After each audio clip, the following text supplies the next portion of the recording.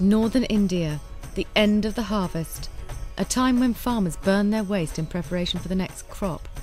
But now an inventor-entrepreneur, Ramesh Sundar, has given them a reason to change this centuries-old tradition. As long as farmers are able to grow plants in the fields, they will be able to generate waste. Briquetting people are able to pay for the waste.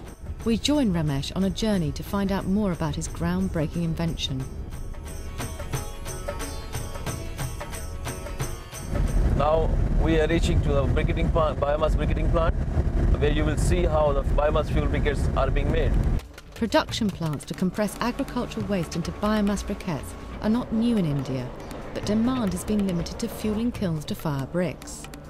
Now Ramesh has invented a new stove, the Sanjha Chulha, which can run off the very same biomass briquettes and which should make the technology much more marketable. And Sanjha Chulha is basically equipment which works on biomass briquettes, and it has no smoke, no ash, and gives maximum possible efficiency. We arrived at a school where I have installed Sanjha Chulha 6 months back. Come with me, I will show you how it works. We have seen the briquettes at the briquetting plant. I will show how these are being used in Sanjha Chulha. The Sanjha Chulha cooker saves money by burning the fuel and using the heat efficiently.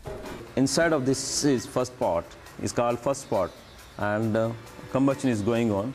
3 electric fans blow air into the cooker, feeding the briquette with a constant supply of oxygen and ensuring smoke-free maximum combustion. The same heat goes to below the water tank. The fixed 450-litre water tank provides hot water on tap. The walls of the cooker are heavily insulated. And the heat is not escaping from the chulha, and you are not facing any accidental fire. Ramesh has installed 12 cooker stoves in special boarding schools for children in rural areas as part of a deal with the local education authority to replace the old stoves that were fueled by liquid petroleum gas. The total expenditure on Sanjha Chulha was almost half of the expenditure we were incurring on LPG. If we spend more on fuel, then the quality of food is supposed to be go down.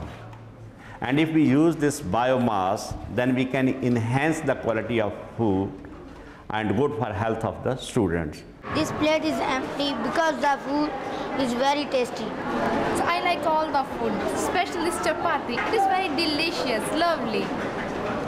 After paying the cost of Sanjha Chulha, we can provide quality food and a nutritious diet to our children from our savings. The success of the Sanjha Chulha stove has been beneficial all round. As the stove is used almost daily, the demand for biomass briquettes has rocketed, and both the plant and farmers are able to make more money. We used to burn the waste in our fields. Now we are happy that we have a briquetting plant nearby, as we are able to sell our waste to them. For my fields, I'm able to get between 4,000 and 5,000 rupees for this waste.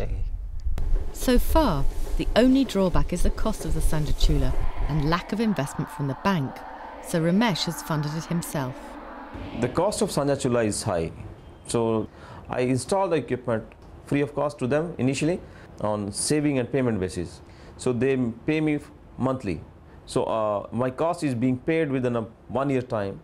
Fortunately, Ramesh is a finalist for the Ashden Awards. Right now, with my own money, I am able to have capacity of 1 equipment in a 2-month time. See, now if I am getting this Ashden money and the first prize, I will be able to have capacity of 5 equipment in a month time. So that will make a lot of difference to me. The environmental benefits of the Sanjha Chulha are clear. It replaces imported fossil fuels with a locally produced carbon-neutral source of energy and can prevent emissions from the burning fields. Approximately 300 million tonnes of crop waste is produced in India every year, and there are thousands of institutions, army bases, prisons and plantations which need large-scale cooking facilities.